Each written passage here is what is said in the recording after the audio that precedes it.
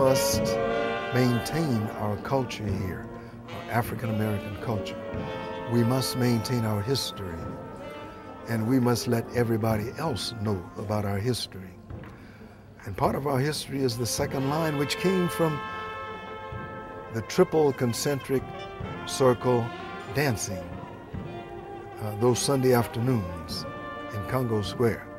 And to this day, you have the second line which came off that, still alive in New Orleans. And we encouraged that second line.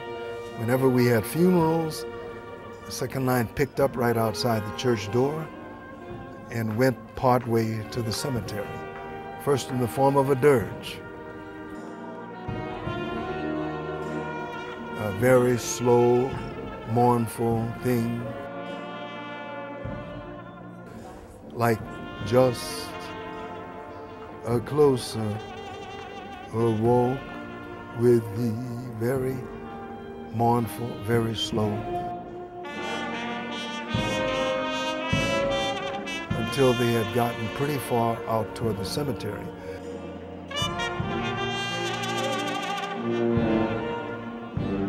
I practically grew up in a sanctified church, Catholic church, Methodist church. I had a lot of surroundings when I was a young kid.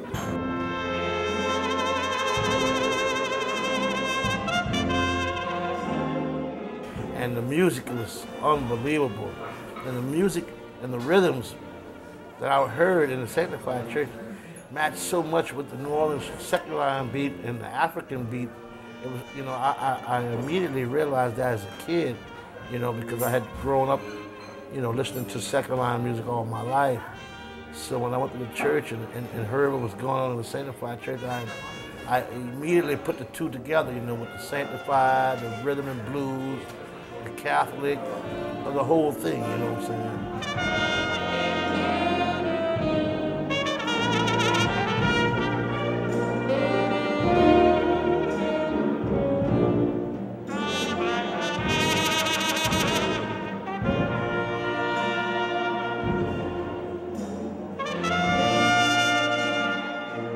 Hurricane Brassband was invited for French Quarter Festival. We went over there and she took us to wreck Doc Watson's house.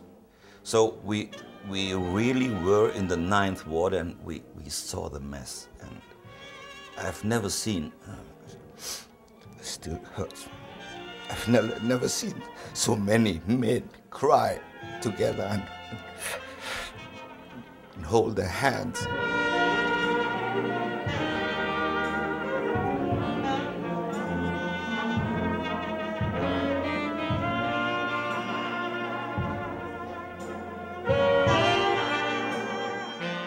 Katrina comes in when you don't even have to say her name. You know, it's something that I think it's so vivid in our hearts and in our minds. And what we want to do is not forget it. We want to fix it now. We have to try to fix it now. Katrina, the devastation, what it did to our city, we lost the cultural cup. The only culture that we gave from America is the jazz music. And we actually losing it. We haven't lost it yet. We're trying to save this cup from not breaking at the bottom and completely letting everything drop out. Then when the band was ready to turn back toward the church, they picked it up because it was a sign of resurrection.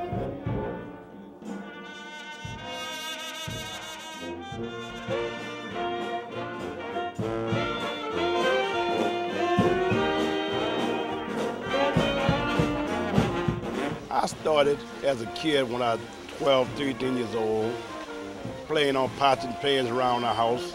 And as I grew older, I started following my father, Chester Ralph Jones, was a drummer.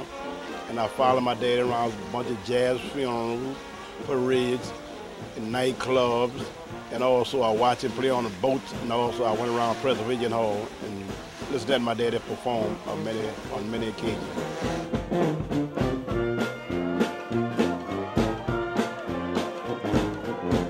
Music is a universal language, and with the New Orleans jazz, you know, that it's known everywhere throughout the world. You know, it feels good when you do that.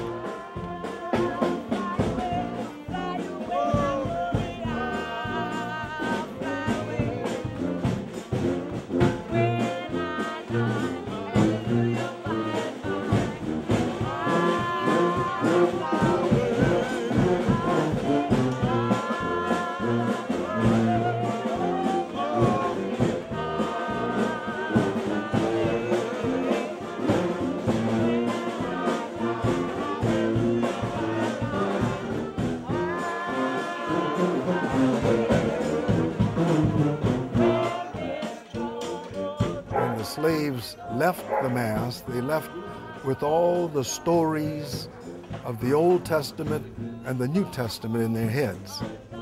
So when they went out with the other African slaves, they gladly joined in the chants and began to mix in the Old Testament stories and the New Testament stories with the African chants.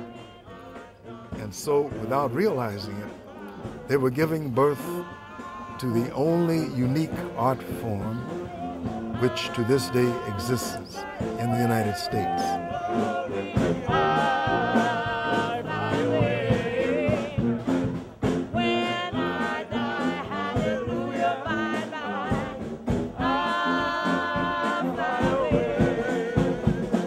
Working with people from New Orleans, it's adding an extra flavor and an extra motivation, brings it into your band, and I always think that it brings the best in you.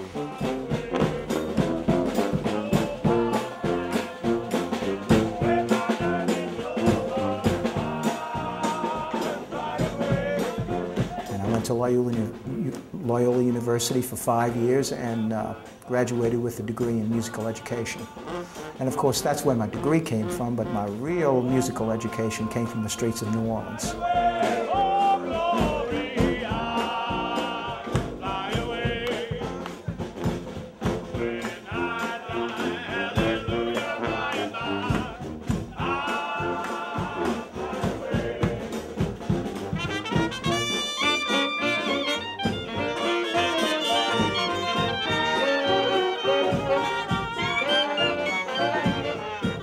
I've been involved with music ever since I was 8 years old. 8 years old. I made my own user number 3 tub, which we used to have to bring inside to take our bath with. Okay? And I used that as a bass drum. I used the slop bucket for a snare drum. And I wound up with a whole set of drums. Pot covers for the cymbals. The number 5 tub for the bass drum. And a slop jaw for the snare drum.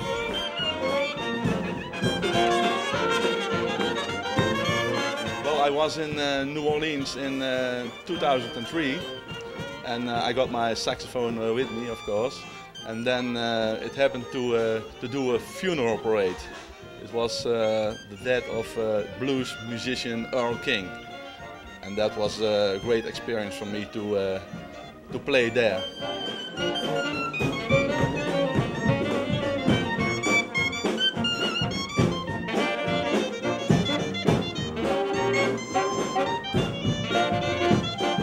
The musicians like the point of a spear. If you get them feeling good, they go home and they transmit that to everybody they play for.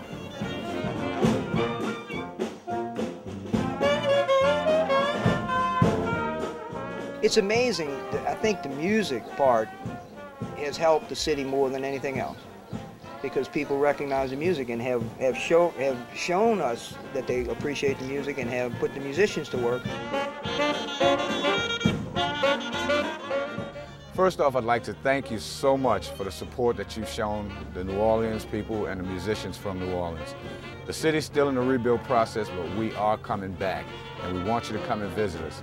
We're ready to entertain you with fantastic restaurants, great music places, music halls. We're ready for you.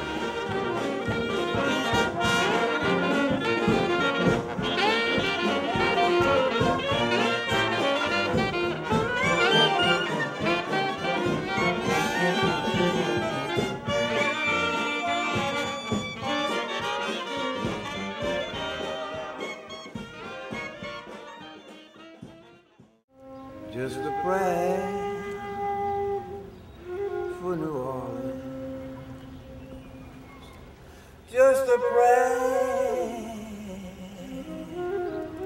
for New Orleans. Yeah, yeah, yeah.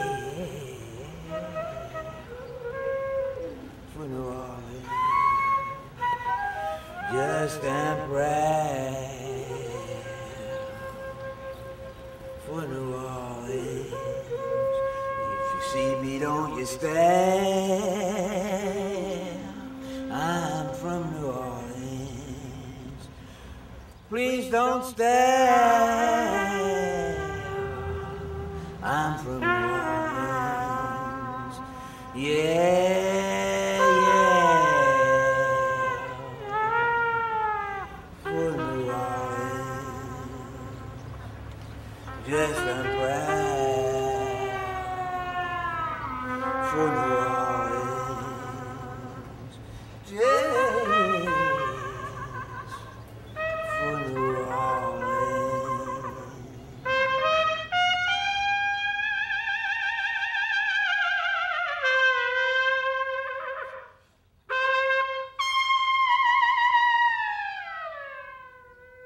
Just a prayer.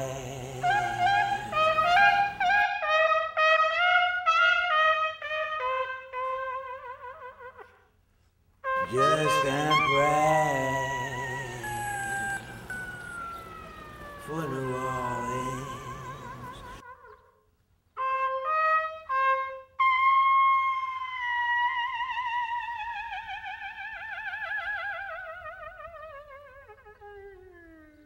Just a prayer.